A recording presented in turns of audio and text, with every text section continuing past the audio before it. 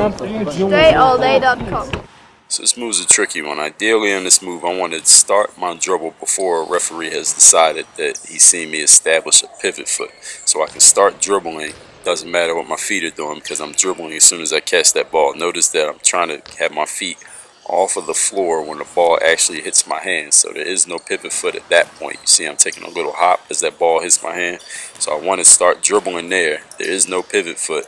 So the footwork off the catch doesn't matter. Then I'm going to attack towards the baseline, make a tight spin move there, back to the front of the basket, and then I'm finishing with the left hand. And then on the right side of the basket, we're going to do the same thing, finishing with the right hand.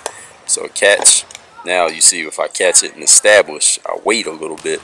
Then I'm going to establish that foot, attack towards the middle, and do the same thing. So I'm going to lift that foot off once the ball leaves my hand. For you FIBA level players, you have to start your dribble then.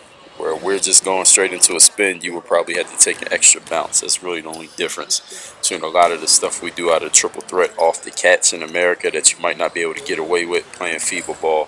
You're just going to have to take an extra bounce where we can just take a big step. That's the only real difference. So all these moves can be applied. You just have to make the adjustments. You don't need somebody to tell you to do it. You just got to do it. You know how to play basketball, do it. Hit that thumbs up to like this drill. Any questions, leave a comment. Work on your game.